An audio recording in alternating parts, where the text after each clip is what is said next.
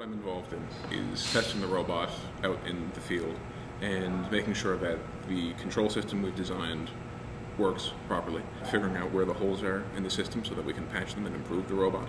We've developed an operator console which is isolated from the test area, and then what we call the lunar yard, which has a variety of terrain, gravel, rock, sand, craters, hills, obstacles. We have the pose information, which is essentially where the robot thinks it is and how the robot thinks it's oriented in the world, so if it's pitching back too far or rolling over to one side. And we also have stereo information from two cameras mounted on the front of the robot.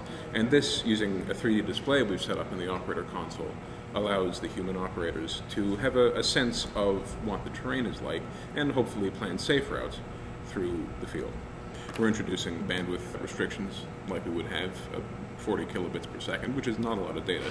So we're trying to make sure that all the data we're getting back in 40 kilobits per second is sufficient to operate the rover safely. There's going to be long telecommunications delays between here and the moon, so we really can't afford to be driving the robot by a joystick. So what we've designed is a waypoint navigation system, where we send to the robot a mission plan, which is go to position X, Y, then drive to the next position, the next position, the next position, and so on until it reaches the goal. And that could be an interim goal or the ultimate goal of the X Prize itself, and then stop and await more commands.